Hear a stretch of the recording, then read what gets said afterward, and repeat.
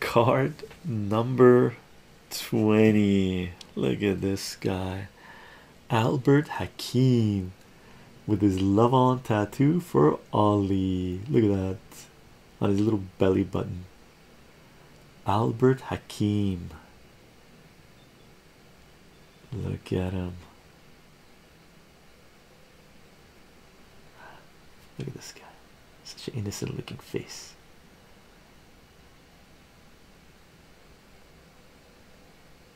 Ollie tattoo. Isn't that cute?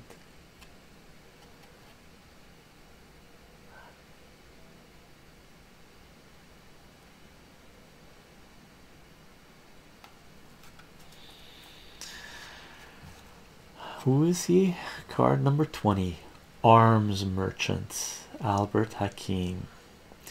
In 1978, Iranian expatriate businessman Albert Hakim obtained contracts from Bechtel Corporation, a large defense contractor then headed by George Shultz and Caspar Weinberger. See card number 6.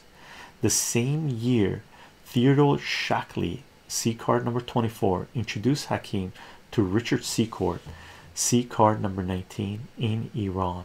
Secord was then in charge of US arms sales to the Shah, and Hakim had contacts in the Iranian military and in the Shah's secret police, Savak.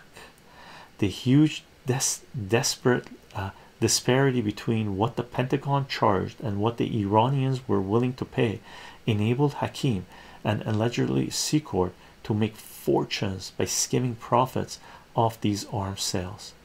After Secord resigned from the military, Hakim became his partner. He was the financial wizard behind the enterprise, a non-governmental profit-making operation which aided the Reagan administration's covert foreign policies.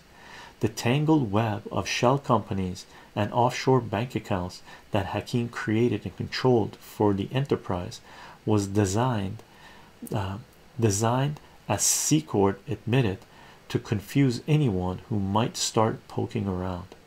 For instance, when congressional investigators poked into the BB for belly button account, Hakim explained that he had set up his $200,000 trust for Oliver North's family out of respect to North, whose radiation of patriotic love immediately penetrated to my system. This is inconsistent with Hakim's admission that he was only in it for the money. In 1988, Albert Hakim was indicted for defrauding the US government.